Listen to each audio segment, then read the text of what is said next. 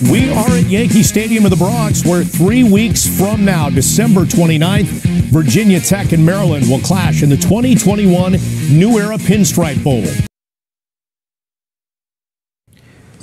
We'll take the next question from Bruce Posner, who covers Maryland for Terp Talk.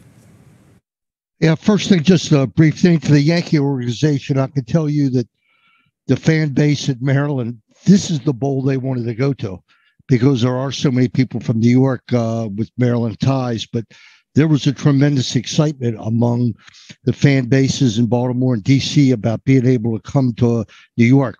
But I want to ask Coach Locksley, you've seen the development of your quarterback, Taulia Tagovailoa, and he's a calm guy. He's a steady guy, which you've helped create.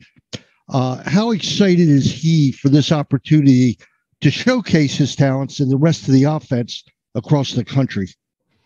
Yeah, what we found is we'll go as far as Leah will take us, and I really like the way he has developed for us throughout this season.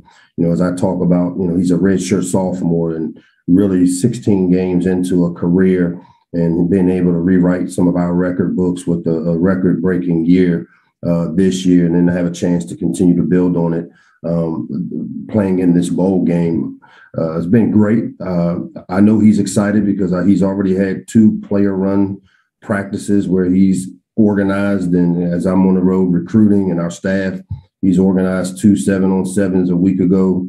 They practiced yesterday in a modified practice format with shells on, and these are all player runs. So that's the type of leadership that we're starting to get, that we need to have to get to the point where this is a every year deal for us. It has to be player driven, and Leah kind of exudes that and has really taken that role for our team.